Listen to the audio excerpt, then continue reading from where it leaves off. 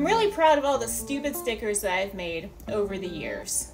I never would have done anything like this. I had really bad self-esteem issues for most of my life, and this is very uncharacteristic of me. Just, ooh, I'm gonna make this silly thing and put it online, and then like maybe 6 people between now and the end of time might purchase it, and then that's like the coolest feeling ever when someone actually does. Like, I sold the t-shirt Male Dude today, and I was like, yes, someone's a male dude.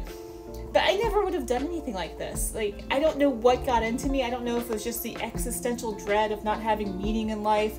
I don't know if it was the fact that I'm like, I'm funny, I will prove this.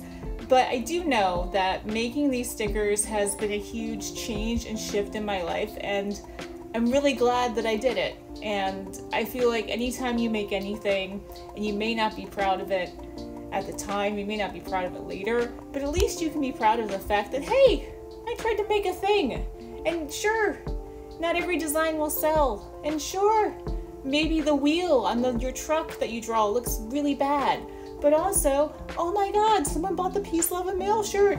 That's crazy. I can't believe they liked it that much. It's definitely the push and pull, and then there's also the whole extra element of just like self-expression, and not everyone's self-expression is going to equal $ or even equal something good. Because I know I've been there where I've made something, I was so proud of it, and I showed it to somebody else and they were like, oh god, no.